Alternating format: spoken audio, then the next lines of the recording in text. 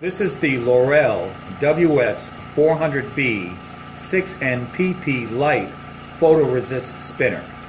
The spinner is made with materials that do not degrade or generate particles.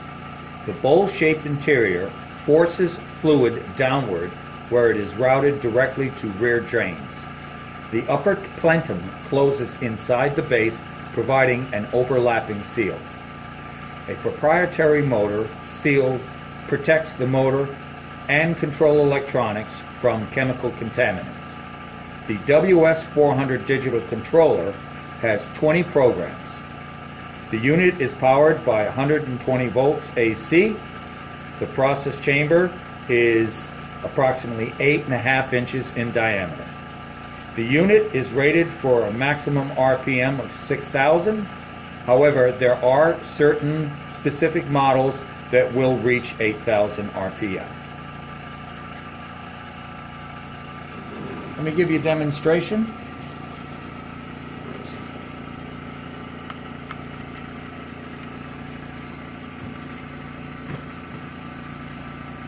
Now, the unit requires connections for both vacuum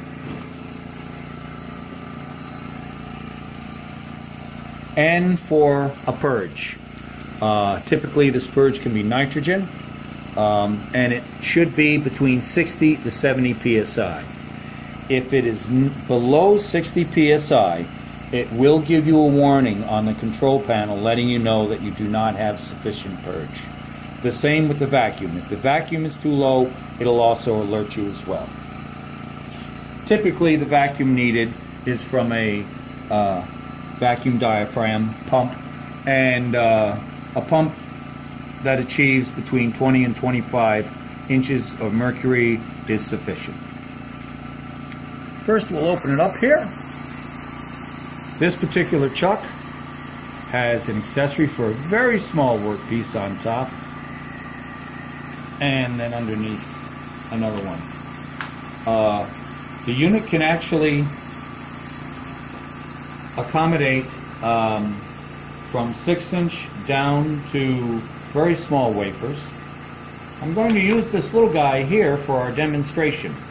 As you can see on this particular wafer, I have a timing mark that will allow us to monitor the speed with an infrared tachometer as to confirm that it is actually spinning at that speed. So I'm going to put my nice little adapter here that is a perfect size for this little wafer here.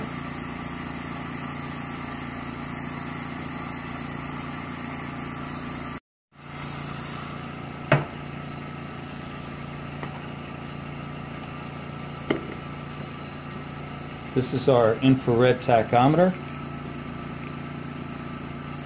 Right now it's at 0 RPM. It's a little tricky, but I'll show you folks. What I'm going to do here is I'm going to run one of the programs that'll show you the full range of speeds. So I'm going to select program B, and we're going to start off at 1,000 RPMs, and in increments of 1,000 go from 1 to 8,000 and then back down again. We're going to again monitor it both here on its display and on our infrared tachometer. Now, you might have to read this upside down, folks, but it does work very well.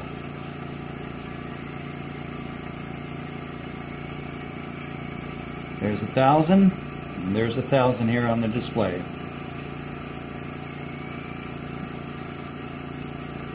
Now we have 2,000, 2,000 on the display,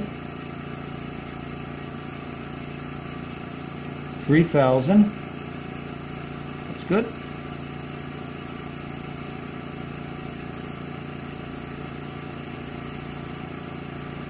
4,000,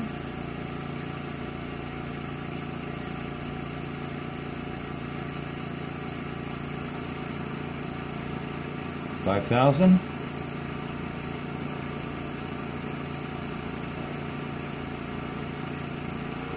6,000, 7,000,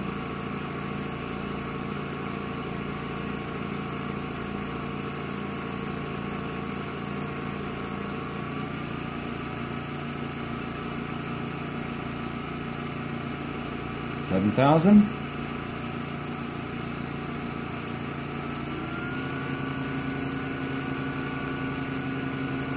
8,000.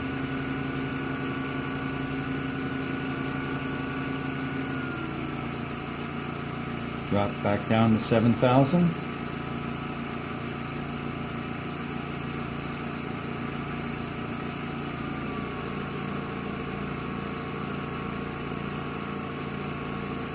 6,000.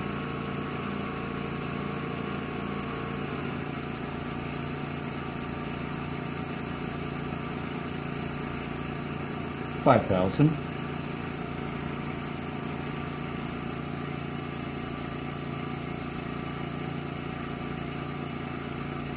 4,000.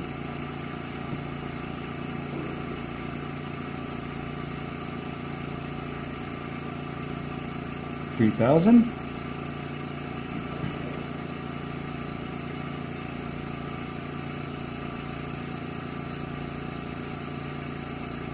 2,000.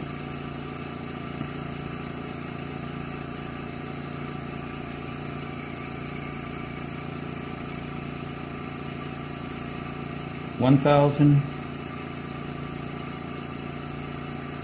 And back down to 0.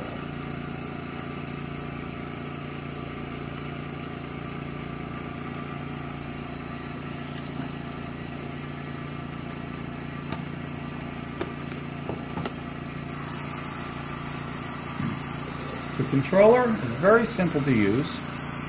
As I mentioned before, you can program 20 different programs from A, B, C, all the way through all the way to T and back to A again. So that's 20 different programs. It's easy to program this unit. For example, if you wanted to change the speed in one of your programs, it's as simple as cursing over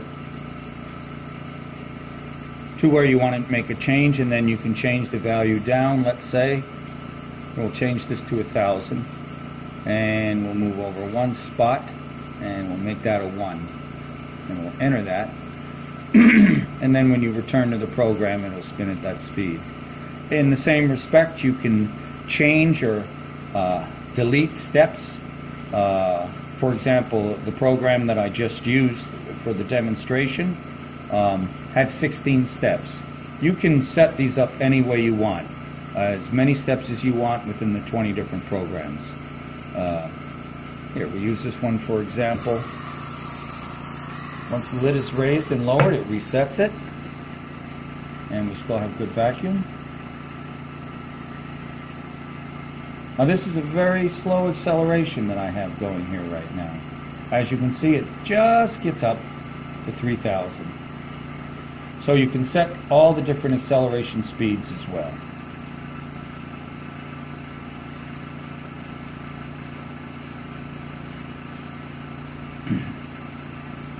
You can also delete, so you can add a step, delete a step. You can progress through the different steps. It's really, really very simple to use.